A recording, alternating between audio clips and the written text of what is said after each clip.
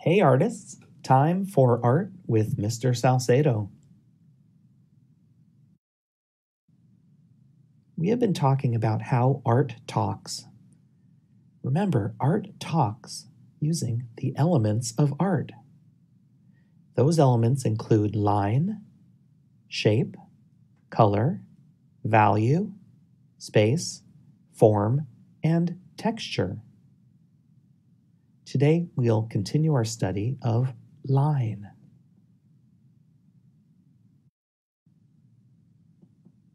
Did you know that lines can show feelings? Study this painting by the artist Claude Monet.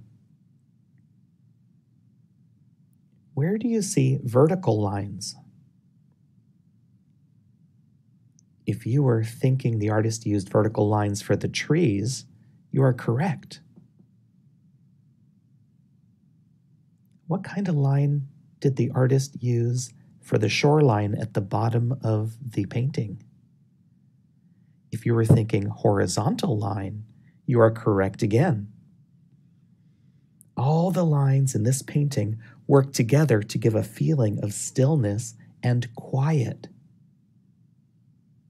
Artists use horizontal and vertical lines to give paintings a calm and quiet look. Remember, vertical lines are lines that go up and down.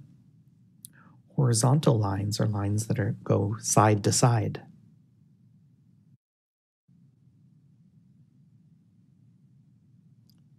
Here's a painting by a second grade student. Can you see how this student painted vertical lines and horizontal lines to make this painting feel calm and quiet? Now is your chance to create. Remember, what kinds of lines make things look quiet and calm? Horizontal lines and vertical lines. Your assignment: paint a calm place. Step 1, think of a calm place. What would you see there? Step 2, paint your place using vertical and horizontal brush strokes. Step 3, add details with the marker.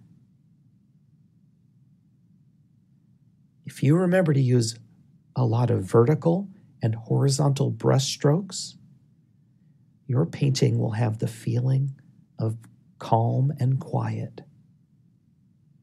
Have fun, artists. I look forward to seeing your calm and quiet paintings.